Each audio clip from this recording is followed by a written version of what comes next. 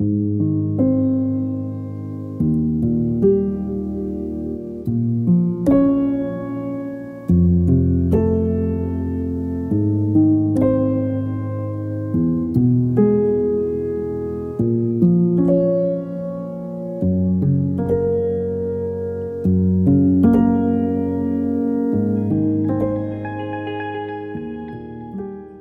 you. Okay. All right. Well, good morning, everybody. First of all, I want to start by thanking Jacques and the organizing committee and FETA board for inviting me. It's a great pleasure to be here. It's my second time in Istanbul. And I wasn't sure I was going to be able to make it, but fortunately, here I am. And I saw some of our students outside and they said, "Are you ready?"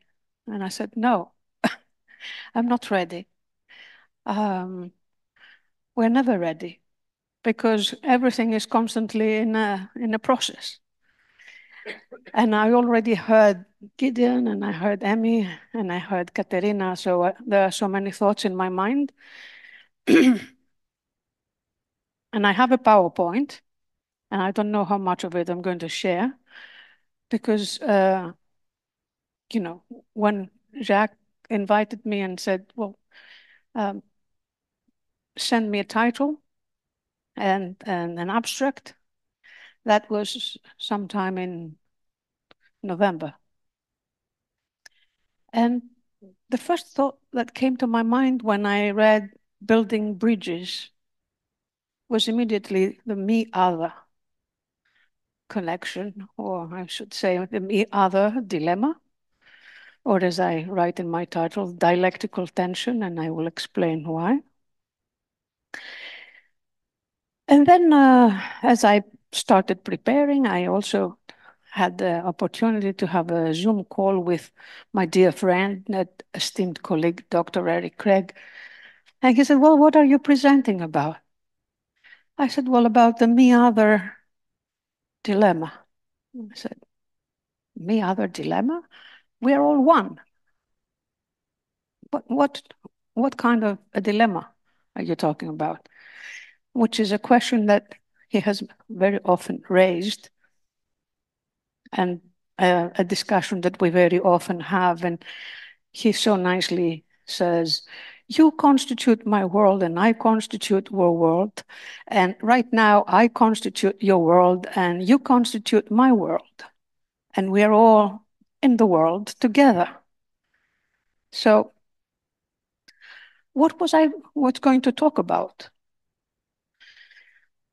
Many years ago, I also had the opportunity to meet with Ernesto Spinelli in our first visit with YIGNASTA, the Hellenic Association for Existential Psychology in Great Britain, for the SCA conference. And we had a discussion and I sort of brought up the subject of self.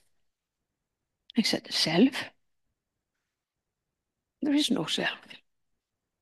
And I was like taken aback. "What do you mean there is no self?" I must admit that I come from the existential humanistic tradition. And I was trained in a very psychodynamic kind of approach. And there was always, for me, the quest to find myself. And I had this question as a teenager: who was I? And now somebody was saying, there is no self. So my views have, of course, evolved and changed since I was a student. But I wanted to share with you a few of my thoughts and to take it even to a further micro level, because Amy talked about the world and Katerina talked about the family, and I'm going to talk about the individual. So I understand and I learned from my friend Eric Craig and all of the phenomenological theorists that there is an ontological and an ontic. And Gideon talked about that as well. So we are all human beings, and we all share a lot of common existential givens. We are all in space, we are all in time, we are all in bodies. But still, psychology and psychotherapy deals primarily with the ontic and has to do with how I experience my existence and how I am in the world. And this is what I was trying to figure out since I was in college. So in my effort to do that, I created this kind of theory, which I'm not going to get into, just to show this DNA helix, because it feels like our lived experiences are like part of our skin, right? It's who we are. So we have our biological DNA, but we could say we have also psychological DNA, a psychic DNA that is comprised of all of our lived experiences. So, as I said, in my effort to understand myself and in answering this very silly question of, is there anything that is really truly mine? Or am I just the result of my biology and my upbringing? I haven't really answered that, but I'm still trying to understand if there is something that is uniquely mine and that has not to do with my genes or my upbringing. But I do believe in this idea of freedom and free will. And I think, although we are thrown into the world with all sorts of givens, we each have choices that we make throughout life. But what happens in our upbringing has a great impact. And I think especially in the first years of life, where we haven't developed yet what Emmy was talking about, this ability to contemplate and to think and to sort of reason and figure out what is happening in the world, we experience everything in our body and through our senses. So everything is sort of imprinted in our body, but not just in our body, in our mind, as I'll show later. And we constantly evolve. And sometimes I felt in psychotherapy, and I hear my clients also say, well, but again and again about the same thing. And I say, no, we're not talking exactly about the same thing. We are moving, hopefully, somewhat of an upward spiral. Then this is where my humanistic background comes from. You know, I believe in self-actualization. I believe that we have a potential and that we are responsible for making the best that we can with whatever we have. So I'm just going to focus on the beginning of life because I think it's very crucial. So we spent 9 months in the womb, and we are utterly fused and connected with Mother. We do nothing on our own. And then suddenly we're out in the world. And we have to start doing everything on our own. We have to start breathing, first of all. And then we start eat and defecate and do all of the physical things that will keep us alive. But we're, of course, for quite a few years, completely dependent on caretakers. Human beings have the longest period of dependence from all other animals. It takes quite a long time to be able to survive on our own. And of course, it takes ages to be able to separate emotionally and to be able to stand on our own as the human being we are. And I think that this is how I understand authenticity as well. And I like very much what Gabo Mate says, that we sacrifice our authenticity because we really need our parents to take care of us. We need others to take care of us. So we are obliged to follow what they want and what they say if we want to survive. And that is true for quite a few years. So I had, since I was in college, a very great interest in attachment theory and Bowlby's theory, which started in the 1960s. And of course, you'll probably know about his attachment theory and this kind of bond that is created between mother and infant. And he talked about 4 different types, 4 different patterns of attachment. And depending on these kinds of attachment patterns, we develop different characteristics. I'm not going to get into all of that again, but I do want to give some emphasis that apparently what a secure attachment does is it makes us feel safe. And when we feel safe, as we will see later on, we're less anxious and we are at our best. But again, we're not also fortunate to have mothers or caretakers who are consistently there for us and who listen, as like Emmy said, listen to our needs and are able to respond to our needs. And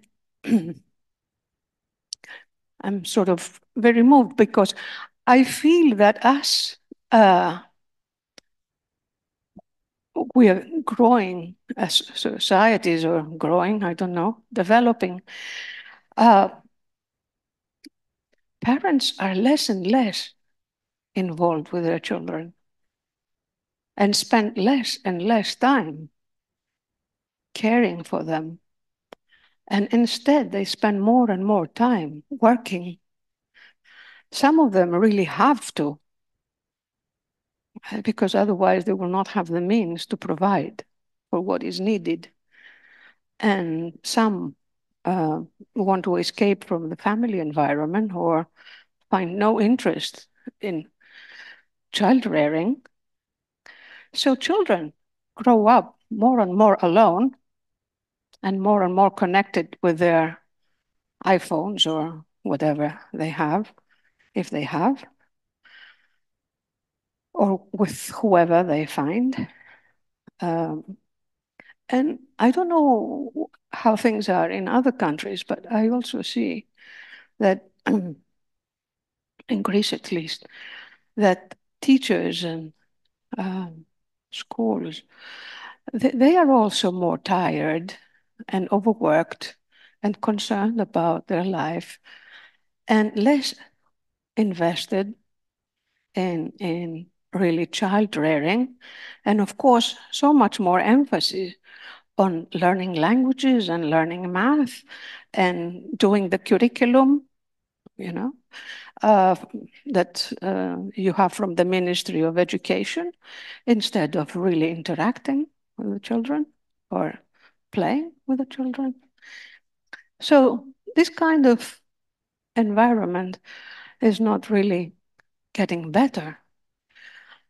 And as we know, the way we are treated as children and the way we relate, the kind of attachment patterns we form as babies and in early life affect the way we also form our attachments in adult life.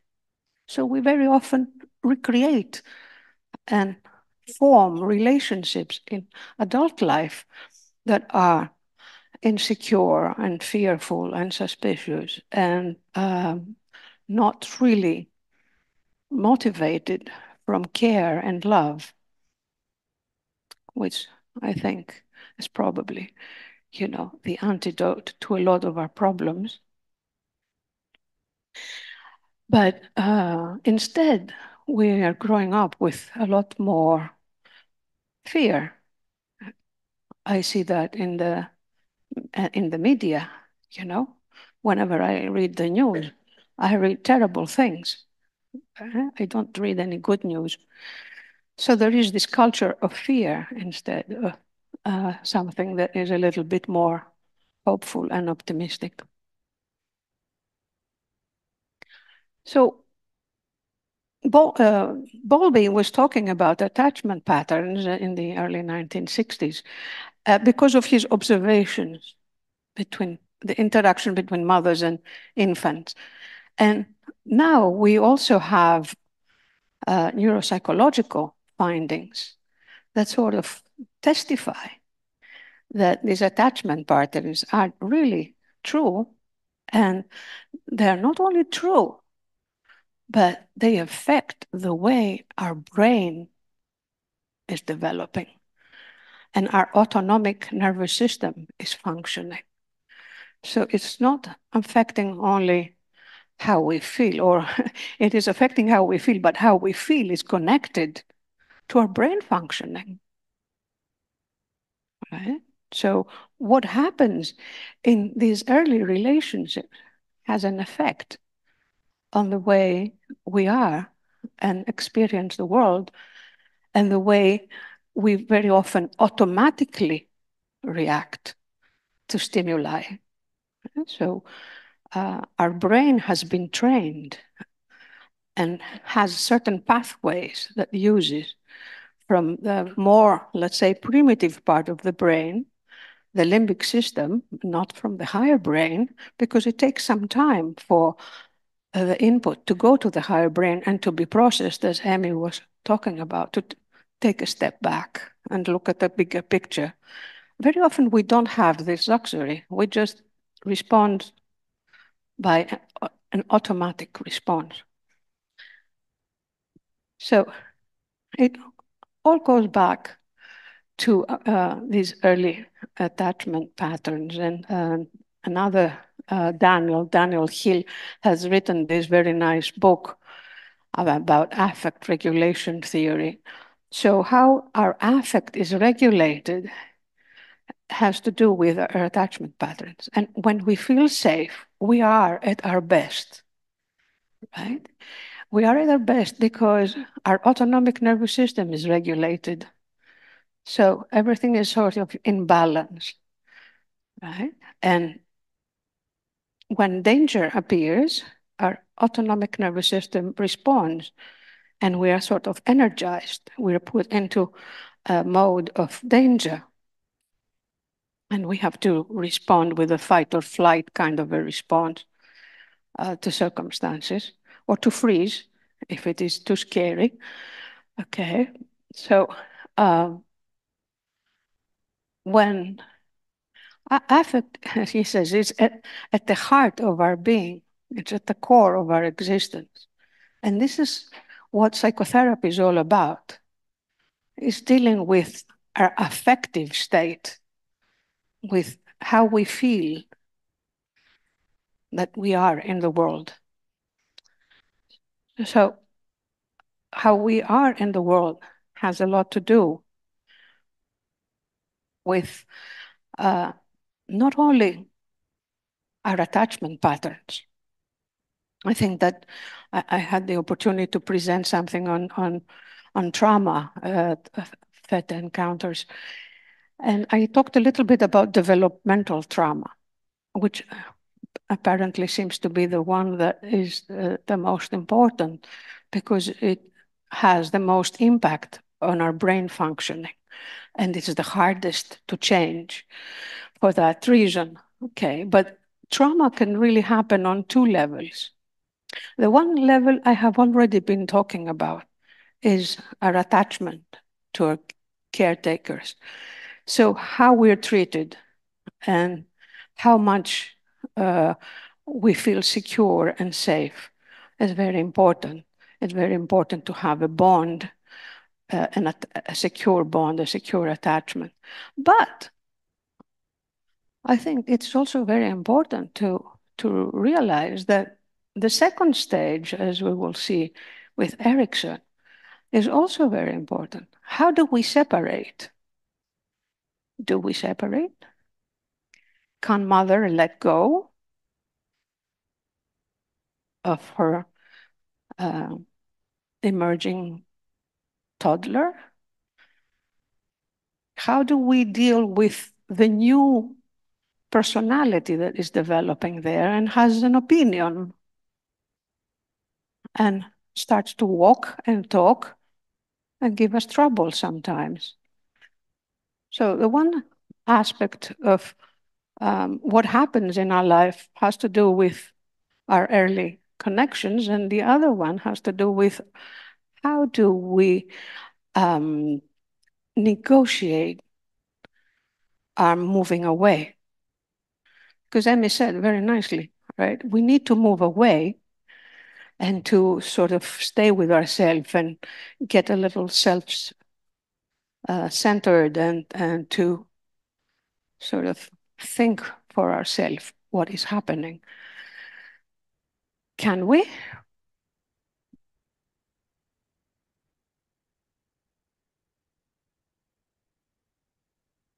So Erickson talked to, I don't know, I think I had another. Oh, no.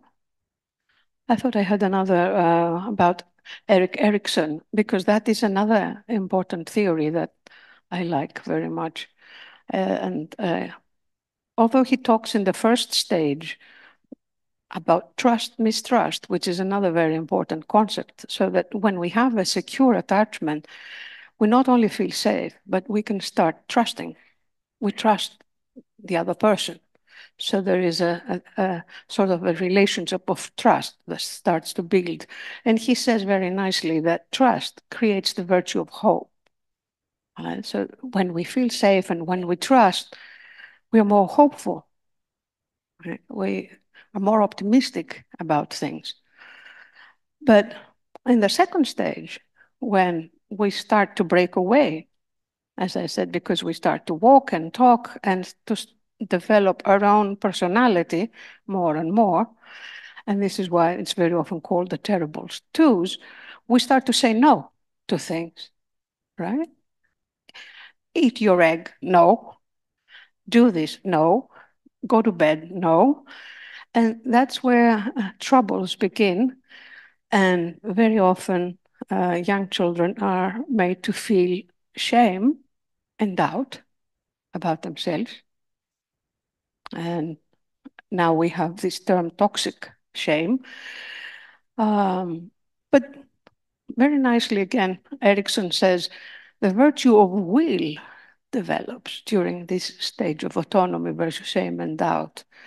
So we start to have the beginning of a willpower, a will. I don't want to go to bed. I want to stay up. I don't want to eat an egg. I want to eat an apple, right? It's making choices. And how do parents deal with that is, again, very important. And are we encouraged to have our own voice and to make our own choices? I was working once with a lady that she was being washed by her mother because she couldn't wash herself well enough until she was 14. And she rebelled. And she said, no, I don't want you to be doing this for me. And her mother was crazy with cleanliness, of course, as you understand. So how do we deal with? And you see here, when we're sort of safe, we play and we're okay. But when we feel shame and doubt, we're sort of closed in into our world. And of course, Freud talked about toilet training and our superego starting to develop at that stage, the second stage of the anal stage, where because we're being told for the first time, no, you shouldn't pee on your pants, you have to go there. And very often we are shamed for that. And so this is what you saw on the DNA. Many different theories have been sort of worked together. And because all theories can apply, right? We can integrate all sorts of theories in our understanding. It doesn't matter that we are an existential psychotherapist. There are so many theories out there that have so many things to offer us in terms of understanding our existence. I'm not going to spend a lot of time, but I did want to make a distinction between shame, guilt, and fear. Because there are three very powerful emotions, and there are three emotions that we deal with in psychotherapy all the time. And shame has to do with the core of our being. You know, it's very often pre-language kind of thing, where it has to do about who we are, not what we do. Right? Guilt is usually about actions and behaviors and something that we do wrong. But shame has to do with who we are. And I very often have seen, unfortunately, in my private practice, people who feel so ashamed of themselves that they feel that they shouldn't exist. And this is really so painful to see. And I think that one of the ways that, for me, existential theory has helped me, and the message that I always try to communicate, is that we all, it's as my friend Eric Craig again says, it's a miracle that we are here. We don't have to prove anything. We all are worthy of being. We don't have to prove anything. Right? But very often we feel so ashamed of ourselves that we feel that we have to prove who we are. And of course, guilt has to do with not so much who we are, but how we behave. And very often our love is being withdrawn when we behave in ways that are not acceptable. So we slowly learn to behave in appropriate ways. Well, some of that is good, and some of that might be dangerous, right? Because that leads us slowly to this lack of authenticity, to this alienation from who we really are. And of course, fear is a very natural reaction to danger. But unfortunately, very often it is overexpressed. And that's where I need to say one word about the danger of overprotection, because we very often talk in trauma about neglect and abuse, and that is the obvious or the more obvious trauma. But there is also this kind of trauma that comes from overprotection, from mothers or parents who are too scared that something will happen to their child, and they want to do everything for them before they even think about it. And they say, "Oh, don't do this. I'll do it for you." And this again sort of creates a message of certain uncertainty and doubt in the child. Well, maybe I'm not capable, right? Maybe I'm not strong enough. So it affects our mastery and the way we view ourselves and our self-esteem.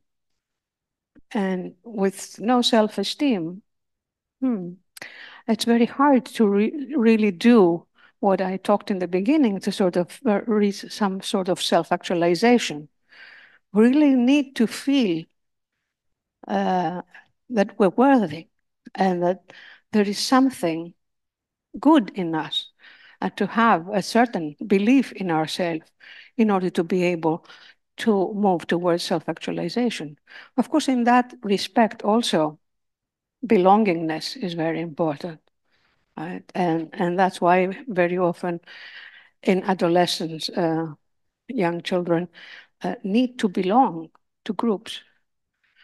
Right? And if they cannot belong to groups that are more,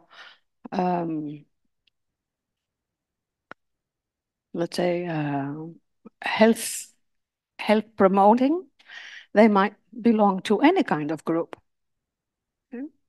And of course, if you go back to what I was saying about their feelings of aloneness and alienation, they might join any kind of group, unless they feel heard and they feel that they're part of something there.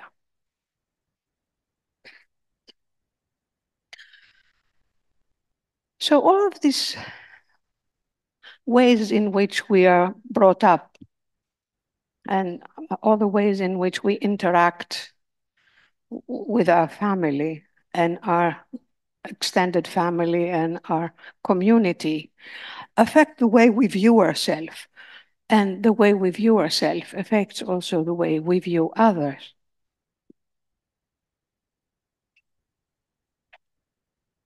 So we see again this grid. The way we understand ourselves and how we feel about ourselves will affect the way that we view others. And the question is, do we have a positive self-image and a positive image for the other person across the room? Or have we developed these patterns of mistrust and unsafety? So we are very suspicious and we feel that we are in danger. Because that has a lot to do with what Amy was talking about in terms of trying to resolve conflict. Because if you get into a conflict by being mistrustful and scared and feeling unsafe, it's very difficult to really be open and to be open to listen to the other person. No, you're really closed and you feel like you need to protect yourself.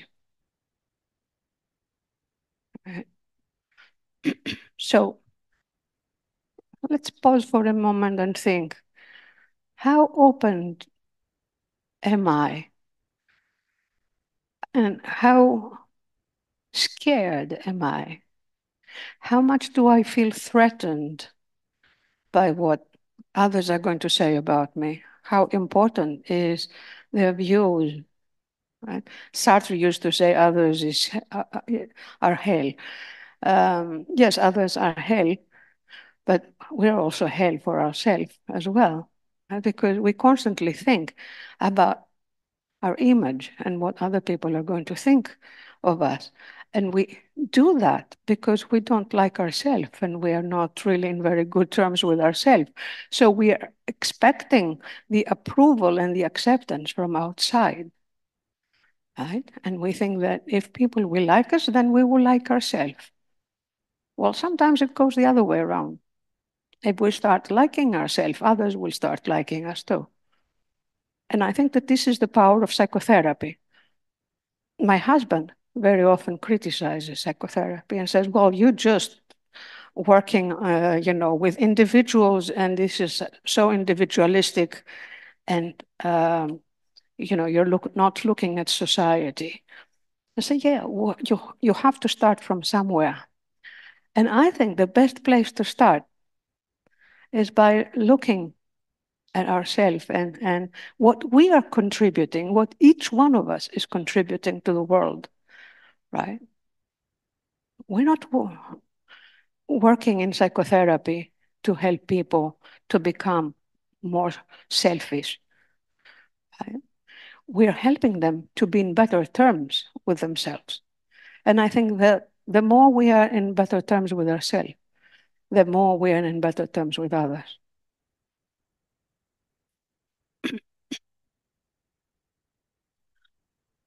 So constantly, we're creating our worldview, and our worldview is constantly changing. And as I said in the beginning, when I finished my doctorate, I was trained in a psychodynamic approach, and I was very much working on the ontic level. My emphasis was very much on the individual and on the self and understanding myself. And as I met phenomenology and all of the more phenomenological theories, my worldview has changed. And of course, I'm also getting older and hopefully a little wiser.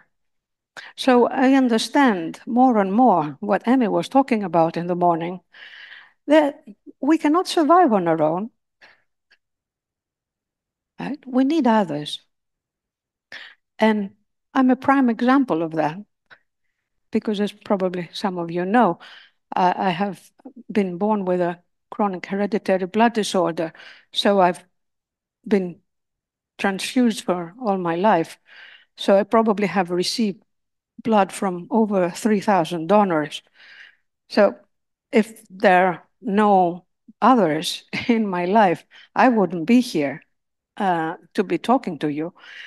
And again, talking about the ontological level, if I wasn't fortunate to be brought up at just the right time when medical advancements were happening, again, I wouldn't have survived. And if I wasn't fortunate enough to be born in Greece when these medical advancements were also being followed, then I again wouldn't have survived. And if I wasn't fortunate enough to have been born in a family where they didn't feel that I was something less than other kids because I had this blood disorder, again, I wouldn't be standing in front of you. So where is our freedom? Where is our freedom? I always, as a teenager, that I said, this is what I dreamed of. I dreamt that we're free. We are free to make our own choices. But to what extent, really? How free are we?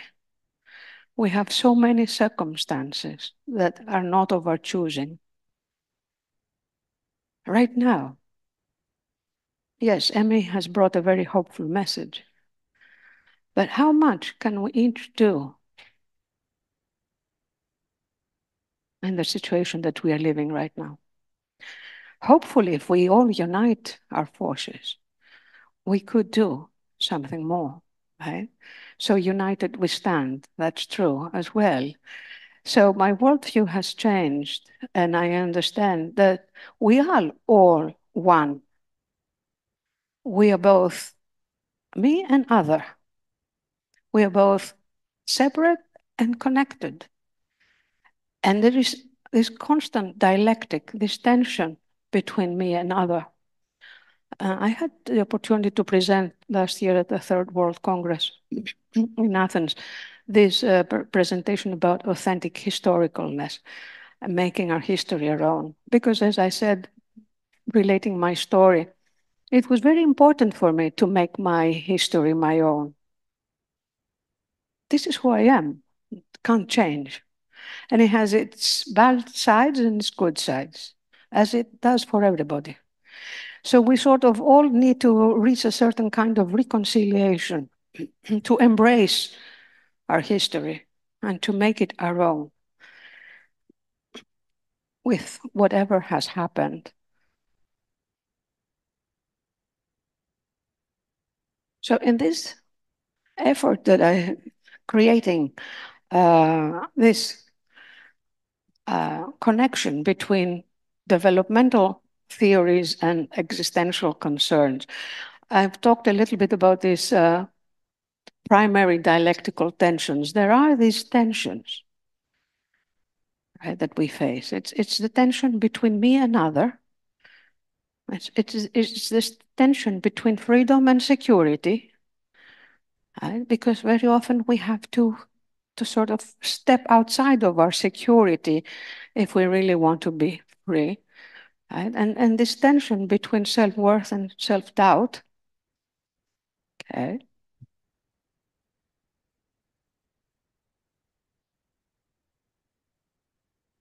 These are not resolvable. And this is what I call them dialectical tensions, because they're always there and we're constantly negotiating this me-other dilemma and this freedom, security, and this self-efficiency, self-deficiency kind of, right? We're of course negotiating a lot more. And we're constantly negotiating our meaning in life. We're constantly negotiating our outlook on things. Okay, but I feel that these are three very important dilemmas and three very important tensions that we're dealing with.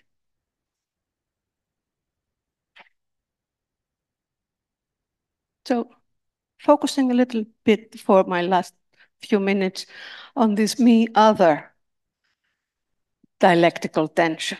We very often, again, talk in psychotherapy about boundaries. Where do I end and where does the other person begin? And how do I set my boundaries? Right? We do need to have boundaries. Right? We do need to be able to protect ourselves from people, especially that are toxic people. Right? But it's also very important in relationships, and I guess Katerina was alluding to that. Right? How do we, how much space do we leave in our relationships for the other person? How much freedom do we allow? And especially how much respect do we have for one another? But as I said in the beginning, I think, or maybe I didn't say it, but the way we treat ourselves and the way we respect ourselves is the way we treat others. The way we feel and respect is not something different. It's not that I respect myself and I disrespect others. I don't think this is possible. So it's very important to build a culture of respect and care for one another, and to be able to listen and provide for one another. So how do we build bridges? And what kind of bridges do we build? It's a very important question. And I'm grateful that I'm here.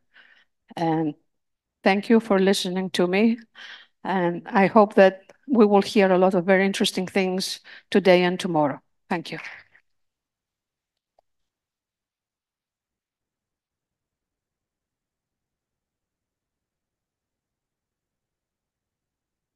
Do you have any questions before we go to the break lunch? I guess we have a spot for one question, in case if there is.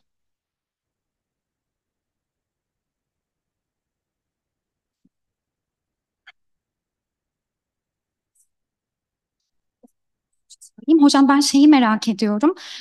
Şimdi burada hani bağlanmadan bahsettik. Eğer ki hani bu attachment figür çok muğlak bir yerdeyse, belirsizse bizim için, böyle bir ebeveyn tarafından yetiştirildiyse bir çocuk, öyle bir noktada o zaman bu onun benlik algısına hani nasıl bir katkı sağlar? Nasıl benlik geliştirebilir? Hani madem bunun önemini vurguluyorsak, onu merak ettim. Okay. Since we've been talking about attachment theory. Excuse me? So, since we have been talking about attachment theory, the question is, when the attachment figure is kind of vague, kind of ambiguous, how would that affect the development of the child? Mm-hmm. Yes, I didn't spend a lot of time on that, but it creates an insecure kind of attachment, which means that the child very often is not able to rely on others and sort of turns more inwards. Right? So there is a little bit more of what Erickson would talk about as the terms of mistrust, because there is an insecurity there. Can I depend on this person? Sometimes I do, sometimes I don't. Well, what Bowlby has been talking about is that the disorganized kind of attachment, where it is very unpredictable, it's the worst, right? Because the child doesn't know how to respond. So it is probably better to have a disengaged mother rather than a sometimes engaged, sometimes disengaged mother, because that causes more of a confusion and the child doesn't know which way to go, right? Okay, whereas in the disengaged mother, the child is very clear. I cannot depend on mother. I have to make it on my own. Right? Sorry to say that way. She's crazy. Right? So there is no way for me to make sense or to really even try. Okay, so it's sometimes better than this kind of double ambivalent kind of attachment where mother is there and is not there. Of course, you understand from what I'm saying how much this all depends also on the mental health of the mother. Right? Evgenia, and thank you, everyone. Thank you. Thank you, Evgenia. Okay.